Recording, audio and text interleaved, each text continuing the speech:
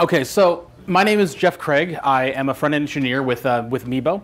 Meebo recently started using YUI3 on our Meebo.com properties, and we've been really excited about the library and using it. And personally, I've been using it since 2007. Shortly, and I moved over to the 3.x series very shortly after it was announced.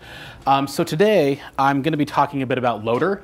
I'm calling it Demystifying Loader, and I'm going to go into a lot of the functionality that exists on Loader that's not terribly well documented. But what I'm going to be straying away from is how Loader is actually implemented internally, for two reasons. One, as Dave said, he's lost a lot of hair over the way Loader is implemented internally. And two, there's a lot of that's going to be changing, but this configuration stuff should remain the same moving forward. But before, I think we really need to talk about kind of where this module loading stuff has come from. For the last 10 years or so, there's been a lot of discussion around dynamic script loading and how do we get JavaScript on the page in a way that doesn't impact page performance. And during that time, we've also been modularizing our code. You know, we've all come from these backgrounds where you're breaking your functionality out into classes and you're doing all this modularization. But the way that we've been shipping as we've been doing this dynamic script loading was really centered around pushing all of that code out to the browser at once, regardless of which pieces you were going to be using. And that's where YUI really shines, is in minimizing the amount of code that's going over the wire. So just as a brief timeline, YUI3 loader work really began in the latter part of '07 by Adam Moore, who maintained the project at that time. And this probably isn't the first time of this sort of module loader being used in JavaScript, but I couldn't find an example elsewhere, so maybe it is, I'm not sure. Later that year, early the next year, we saw a using.js library that didn't seem to get a lot of traction. Beginning of 2009, CommonJS begins, and they start trying to really standardize the way that we use JavaScript. April of that year, Node.js gets its module implementation, which eventually becomes what CommonJS's module implementation looks like. September of '09, Require.js begins and starts defining what's known as the asynchronous module definition, or AMD, which is actually likely to be supported in a coming version of YUI. There's a couple of community members that are really interested in allowing AMD modules to work cleanly with Loader. And then, of course, just last month, Require.js went 1.0, and this issue of modules is so important that it's actually going to be making it into the core of the language in Harmony, which is going to be the next big version of JavaScript to be released. So moving forward, we'll actually start getting into the configuration pieces, and I just want to give a brief talk about the beginning of how you actually get your code onto the page using Loader. And this really boils down to just a handful of properties. And this slide is going to serve as kind of a roadmap where we go from top to bottom. I'll highlight the sections and then break them down into the tighter versions of what we're actually going to be talking about. But first, let's talk about static loading. Static loading is just loading, your files one after another onto your page. You just accomplish this by setting your combined value to false, giving a base URL where all of your JavaScript can be found, and then your module definitions gives the specific places where these things can be found. This leads to a waterfall diagram that resembles this. I've got nearly 30 requests. All I'm doing here is loading widget from a raw page. It takes nearly half a second and loads about 50 kilobytes of data across the wire. For debugging, this is fantastic. Working with your files in discrete units where it will map very directly to what's actually on your file system is great. But it can be done better in a production environment, which is why YUI has been really pushing this idea of combo loading. Again, we just set the combined value to true. We supply a different base path for our combo loader, and then break out that route that's appended to all of our module definitions into a separate property. This is great because your module definitions don't need to change, and you get a very different loader story. What we end up with is this. 2 requests, one, the combo request for CSS and the JavaScript, under 100 millisecond response time. We actually shave nearly 20 kilobytes off of the request path because a larger file can be compressed a lot better via gzip. In the non-compressed or the non-combined version, a lot of the files inside of YUI are are under a full kilobyte. I mean, they're very small files, which gives a lot of flexibility that in the way that you use the library, but is not a great loader story. So the short version is use combo loading in production. There's plenty of combo loaders available, and these I came up with in about a 10-minute search on GitHub, and they come primarily from the YUI community. The .NET one was developed by Gabe Muthart. I've actually got a few patches in that as well. The Node.js one, Ryan Grove did. The PHP version is maintained by Yahoo internally. The Python version by Chris George, a former Yahoo who now works at SurveyMonkey. And I don't remember who the Ruby one did. I didn't recognize that person, but it's drop-in replaceable if you're in a Ruby environment. So there's a lot of flexibility there, and that's really all I'm going to say about combo loading. You don't necessarily need to use it in development. There's some advantages to not using it in development, but if you're not using it in production, you're using loader wrong. So let's move on and talk about how modules are actually defined. So these are the properties that are really necessary in order to make modules work inside of the library. And we'll talk about the first 5 first. Type, path, full path requires an optional. So this is a very basic module configuration that you'll see for really anything in the library. You give it a name, which is just going to be the key on your hash. This is sent in via just a hash table. The type is JavaScript or CSS. Path is a path to where it's found. In this case, I'm actually following the way YUI Builder generates the paths where it's module name / module name -min. And then a list of the requirements that my module, in this case Meebo module, I'm requiring base and base-build, so that if those things aren't available, my module can't run. And then you've got a list of optional requirements if you're taking advantage of the ability to load those optional requirements. That can be useful as well. The thing is, the loader really is built around sensible defaults, so you only need, I'm going to hope that's not me, and set that over there. Okay, so you really only need the requirements. If you're using the same pathing styles that YUI already uses, if you're loading JavaScript files, you only really need to give us the requirements. Everything else will be inferred automatically for you by loader, and you'll just save yourself some k-weight when building out your module definitions. The other piece is the full path, and full path is really useful if you're loading a module that doesn't share common configuration. Like it's not on the same server as any of your other code. You're loading it from some external site that you don't necessarily have a lot of control of. You can just give it a straight URL and pull in code from anywhere. There's pros and cons to doing that. Generally you're going to want control over where your modules are coming from, but you have the option to load code from anywhere. The next thing that Loader implemented, and this is somewhat new in 3.4, maybe it was 3.4.1.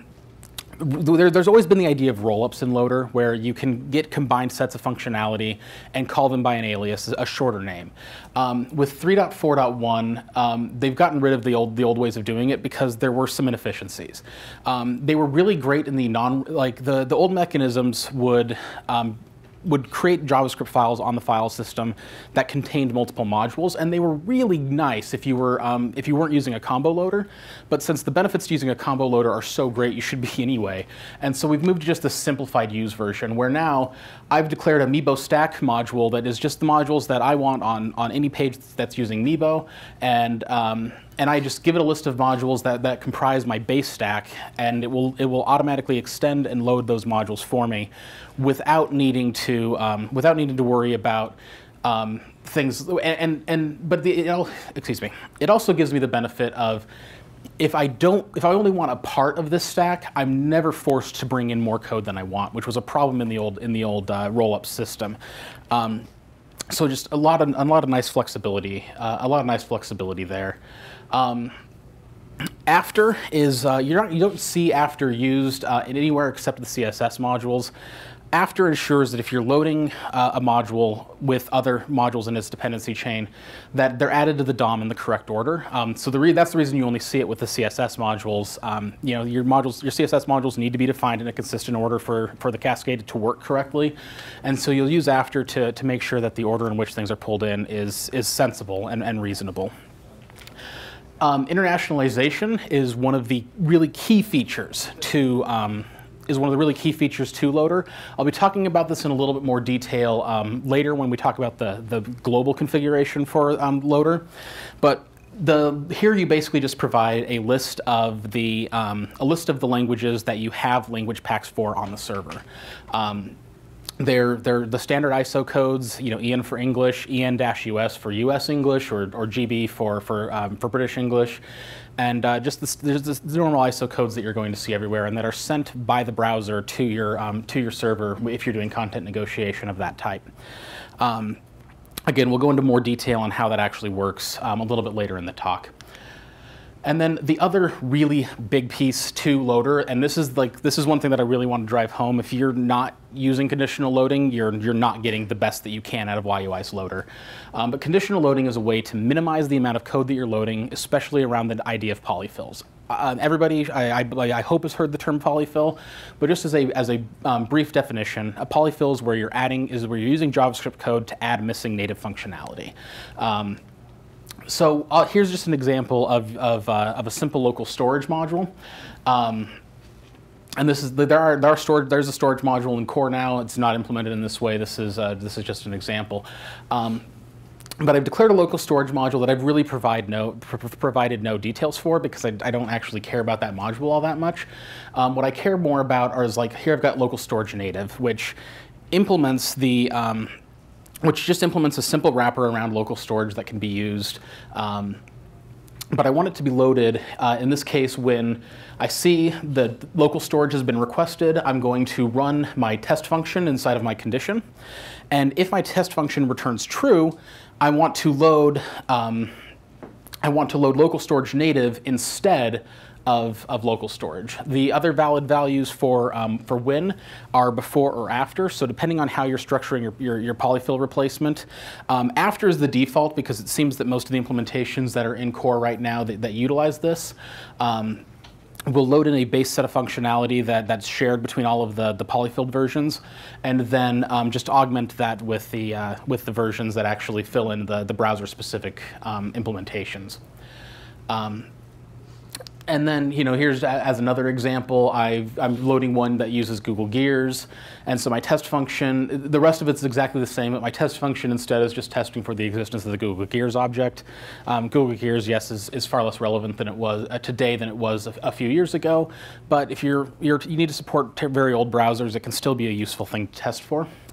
And then finally, here's a test for global storage. Global storage was the early version of local storage that was in Firefox 2. And the only real difference here, aside from the testing for global storage, is you have the ability to limit your test by user agent. And that's just going to test the y.env.ua object for a value, or non-zero value. You see that implemented throughout, or well, not necessarily throughout. You do see that implemented in the conditional loading for graphics, because graphics needs to be able to load different versions to use either Canvas, SVG, or VML. And so for the VML version, which is only relevant for Internet Explorer, it will test a user agent against IE just to make sure that, just to do a quick test to see if it's worth even running the conditional test. Because sometimes your conditional tests can get a little bit heavier, especially if they do their feature detection by manipulating the DOM at all. So that's just the really basic version of conditional loading. It's one of the most important features of YUI Loader, and none of the other JavaScript loading frameworks that I've seen that people are working on even try to address this question of how do I minimize the amount of code that I send down the wire by testing for functionality before I even pull in the requests that the users, or by even pulling in the functionality that the user wants. So this is probably one of the most important takeaways from this talk that I think you might be able to get. And so that's the basics of configuring your modules. I'm next going to move on to module groups. And a group is just a collection of modules that combines existing function, or that combines existing maybe different modules. Like so. Up above, my combo URL and my base URL resemble the combo URL for the Yahoo CDN, but for Meebo, we're defining our own modules, and so we want to load our modules off of the Meebo CDN as opposed to the Yahoo one. So I'm defining a different combo URL and a different base URL, and then defining all of my modules under that location.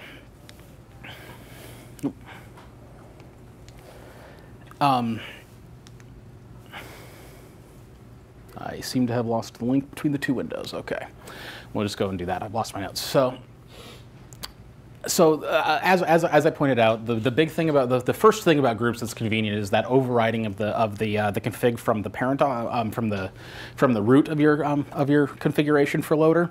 But it goes much deeper than that. The module definitions that you're going to provide are going to look identical to the ones that you're going to provide are going to look identical to the ones that you're going to provide earlier. But the big feature that's in groups that isn't elsewhere is this idea of patterns. Patterns is the way that YUI Gallery works, as well as the YUI 2 and 3 project, because there's, as Dave said this morning, there's 350 modules in Gallery. You don't want the YUI team to force the module definitions for 350 modules in Gallery on you when you're not going to use any of them. And so they use patterns in order to load them, in order to create those definitions dynamically, similar to what I'm showing here. And there's a couple of different ways to use patterns.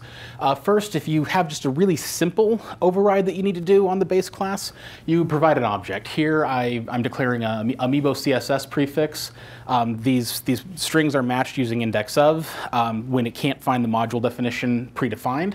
So this acts as a fallback, and all it's going to do is replace the type with CSS and then use the defaults provided by the YUI Loader against the base URL provided by my group. Here's a function, or here's a method that is kind of an interesting example. The patterns don't enforce a prefix on your on what you're defining. So here I'm using a postfix -debug, and what this configuration function will do is that after the loader has built all my defaults for the after the loader has built all the defaults, it'll call my configuration function and allow that to do anything that it wants to or needs to with the block of configuration that Loader has built out for me. And so in this case, all I'm doing is I'm getting rid of the -debug inside of the module name. So if I were to request a module node -debug, mod name is going to become node, and then I'm going to build a path that points to node and load the debug version instead of the minified version. So this is just an interesting thing you can do with patterns. There's actually better ways of loading debug versions, which we'll get to in a few minutes. But you have full control via this configuration function of what actually is loaded off of the server. And then your configuration functions, maybe you don't organize your code the way that the base library does, where you've got everything under a module name /module name, module name folder with the module name -min as your JavaScript name. So in this case, I'm just replacing my path with scripts /module name -min, and that way all of my code can run in the same place. So it gives me some flexibility in the way that I organize my code. Patterns are, again, as I said, are amazing in development. I don't need to mess around with my, using patterns, I don't need to mess around with my metadata every single time that I'm developing something in real time. If I want to add a new module, I just simply add it, make sure it's in the right location, and I can start working with it immediately without needing to generate new metadata. Saves a lot of time. But this is a really unfortunate code path through Loader. This is slow, like really, really slow. You don't want to do this in production. So one of the tools that I really want to see, and that I'm actually maybe writing very soon, is something for the YUI Gallery that allows you to extract metadata for gallery modules in order to put them into your application quickly, so that they can be loaded just as fast as a base, as anything in core. The other weakness here is that I can't infer requirements off of this, so my requires are all blank. I'm not defining the requirements at all. So what Loader will end up doing is it will load one of these modules, see if there's any requirements that are unmet, and then need to make additional requests. That's the other reason you don't want to use this in production. It ends up falling back to a model very similar to that non-combo Loader environment that, again, is just really best to be avoided. But again, amazing for development, allows you to rapid prototype things much better, but not ideal in the production environment. So let's go ahead and move on and let's talk about the other pieces of the configuration object that aren't related to modules. And so we already talked about base, combo base, and root. I'm not going to go back into those. But let's start that conversation about internationalization that I promised earlier. So in your module config, as I said, you define your module, give it its requirements, and then a list of the languages that it provides. Here's a fictional Meebo login module that supports English, British English. We have an English engineer, and he doesn't want US type English in his login module. Spanish, Japanese, and French. And in the loader config, for most of your browsers are going to send the specific sub-classification of the language. So this is actually what would come out of my browser, English US, followed by just plain English. And what Loader's actually going to do is it's going to step through this language array that I'm providing here, item by item, and test it against the languages defined for the module. And when it finds a match, it's going to then request that language for the module and pull in those strings so that I can create just the language pack for my module and load it cleanly. Incidentally, Loader will actually test en-us and then en based on that first. Most browsers are going to send in both keys. It's a little bit redundant, but that's the way the browsers have kind of always done it. And so this is a way to just get user-specific information. You're getting your configuration for your user in there, getting your internationalization, not quite for free. And I'm not going to go into the details of how you structure your module for internationalization, but from a loader perspective, there's very little that you need to do, and it's really a clean mechanism for handling getting those strings into your application. The next two pieces are you've got the ability to configure Loader to do just some different things. You can ignore a module in your environment, which basically says if you see a request for a module with this name, in this case I'm using console, don't pull it in under any circumstances. So my use statement will try to request node in console, and in this case I'll only get node because I've told Loader never to pull in console. You need to be a little bit careful with using ignore. Whatever's inside of your callback that you're actually using, if it expects console to be there and it's not, it's going to break. So there's some things that you need to be careful with about using it, but it is a way that if you've got these submodules or these other modules that are useful in development but not in production, or you want to just change behavior of things, there's a way to do it without necessarily modifying all of your instances directly. Finally, you've got a way to always force a module to load from the CDN no matter what. In this case, I'm adding just an add module that I'm saying is forced, giving it a full path to double click, and then defining a later. So I'm using a set interval so that every 60 seconds I'm going to request the add module from the CDN. That's going to go out, pull that off of double click every minute, and then do whatever's inside of that function. This is definitely a contrived example. You wouldn't actually do ad loading this way. I do ad loading on a daily basis, but it just it's an option that you have, and there's probably more useful cases out there. And if anybody knows of any, I'd love to hear them because I want to update the loader documentation with some of the things that I've learned preparing for this talk, and I really want useful examples to put up in the documentation. And this unfortunately isn't one. But Force I'm sure has use cases out there that other people can be aware of. So then we move into filtering, and when I talked about how my pattern for debug was not an ideal way of loading debug versions of modules, filters are really what I was talking about. So the filters are provided. There's two filters that are pre-provided by the YUI base, and those are raw and debug. Raw loads the non-minified version of the file that does not include log statements, and debug includes the non-minified version that does include log statements. And groups can be applied, or filters can be applied at the group level. So in this case, I'm going to get the raw YUI stuff, but I won't get all their log messages on my console. But I will still get the. But I will still get the. Oops, shit. Sorry. But I will still get the debug versions of any models declared under the Meebo group. And then there's the slightly more useful case even of being able to load filters on a module by module basis. So in this case, I've got a module somewhere named node, that's going to be in core, and I want the raw version of that. And then I've declared a special Meebo version of node that I want the debug version of. So I only get the log messages out of Meebo node, but I can still easily step into the code for the base node class, which my Meebo node is most likely based upon. Filters are not modules are not group specific, but it's all based on module names. So as long as you're naming your modules in a consistent way, you shouldn't have any problems with that. And so the last things I want to talk about related to the base configuration are just these little bit of DOM details. Insert before is used to define a ID where you want your modules to go in, where you want your scripts and CSS to be loaded before. That's primarily useful in older browsers. I know at least Firefox 2, and I haven't tested this in newer versions recently. If you didn't define your print style sheet in older versions of Firefox after all of your other style sheets, they would just simply fail to work. And so I would always have to define my print style sheet as having an ID that I could then send into insert before, so that I knew that my any CSS loaded by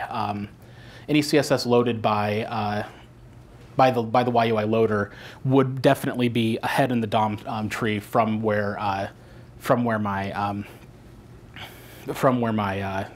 my print style sheet was. JS attributes and CSS attributes are key value pairs where you can set the attributes that you want set on those. They are set globally. There is no way to do those currently on the module by module level. That's something that I would actually like to see in future versions of Loader. But I don't know how likely that is at the moment. I haven't opened the bug for it yet, so I'll be doing that soon. And then timeout, you can have an error method called if for some reason Loader's unable to return in a reasonable time frame.